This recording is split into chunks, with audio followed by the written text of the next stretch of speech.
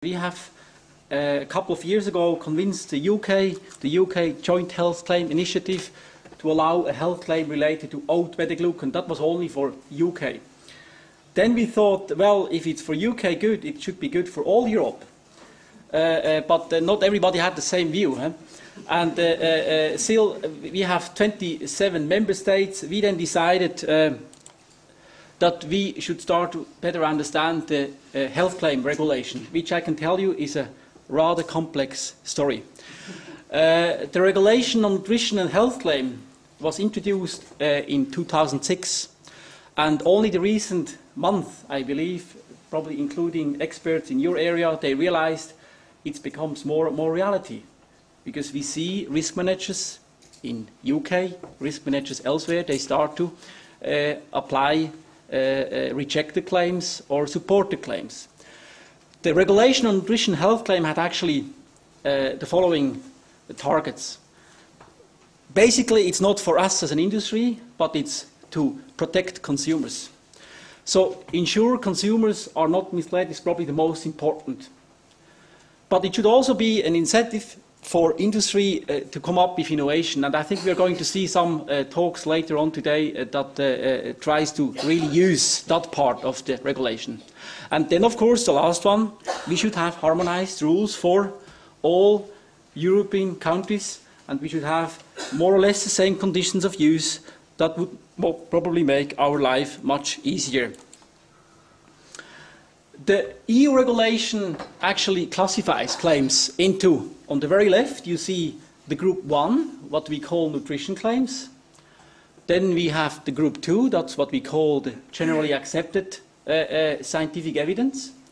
And then the group 3, which is based on lately new developed science, or you can protect some of the science as an organization. That's called Article 13.5. And then the one I'm going to talk about is the reduction of a disease risk. That's what we call Article 14 claims. And there were already some information given earlier on sterols. That's the only one until recently that had really an Article 14 claim related to cholesterol. And I'm going to give you some information what we did to get a similar approval. Maybe just one more time, we have seen and heard that before, but that's the way EFSA defines a reduction of a disease claim.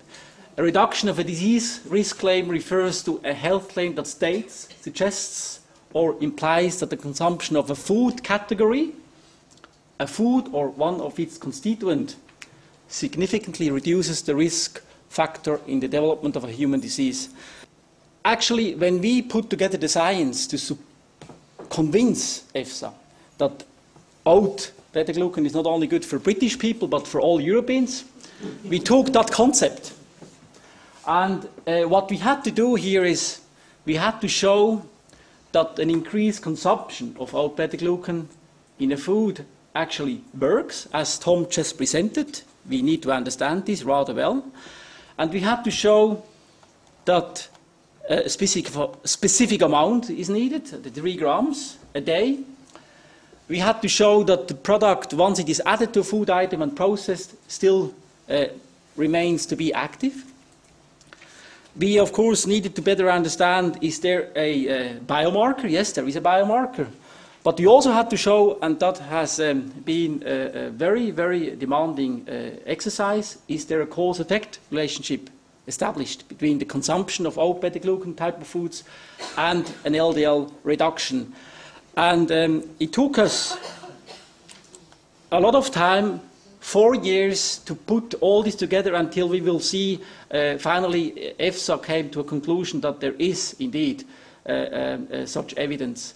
But that's a little bit the way any reduction claim has to go. Whatever, I mean, if a company, if scientists, if universities have an interest to better understand how we can actually communicate the benefit, that's the way to go for everybody for a disease risk claim. There is no other way, but you have to show all this. Once this is done, I mean, we have submitted 45 studies, 3 meta-analyses, several reviews, a lot of technical and application information, Once that was done, the panel started to review all this. They came back and asked questions. You had to answer these questions. Finally, last December, a scientific opinion was issued and published by EFSA, saying, yes, we agree that there is such a cause-effect relationship. They also made it very clear that the functionality is relevant. So that's all in the responsibility of the manufacturers to take care that functionality, both for cholesterol reduction, but also for postprandial glycemic response. There we received an Article 13 point claim based on submitted evidence, has to be intact. Once EFSA has issued an opinion, then it goes on. Then industry, public members, experts, academics, they're allowed to make comments to that opinion. Everybody can agree, disagree. It's a lot of discussions. In our particular case, we proposed to have slightly different conditions of use than in the United States. In the United States, they say it needs to be 0.75 gram beta-glucan per serving. Our evidence we reviewed and the studies we did, including what Tom just presented, did not support that concept for serving a day. It just didn't. And EFSA asked us to give rationales what the conditions of use should be.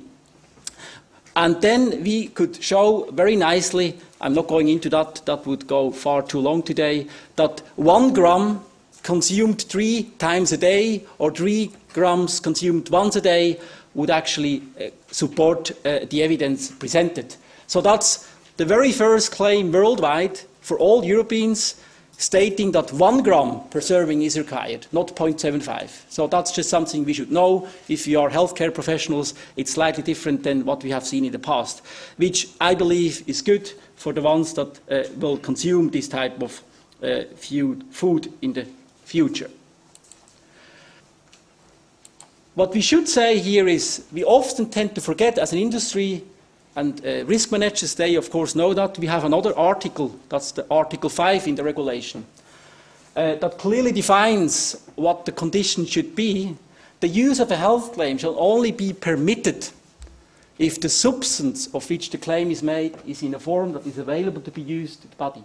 That's a little bit what Tom presented. Very important. Article 5(1)(d) says also, that's also law, that the quantity of the product can be reasonably consumed. So if you see breads providing 1 gram beta-glucan in 500 grams, that's of course ridiculous. There, actually, EFSA is going to help us, and the European Commission and the risk managers and the national authorities to clean that up. That's in our interest as an industry. It's in our interest to really support the benefit, scientifically well supported. What actually does it mean for industries? What does it mean for healthcare professionals? Claims will really allow for a very strong supported communication. It's harmonized. It will be a claim for all Europe. That's the biggest one single market, more than 500 million people. It will be possible to have an active recommendation for these particular benefits. And we believe it will also help to lead to new product and innovation. We have an interest, consumers are not misled, so claims must be supported with credible, scientifically rigorous evidence. And we also know consumers seek simple, true, clear messages. Consumers don't have the time to process and understand complicated messages. And also important, if you talk about Europe, if you translate what I'm just saying here, that's my mother tongue, into French, it will sound very different to lower cholesterol.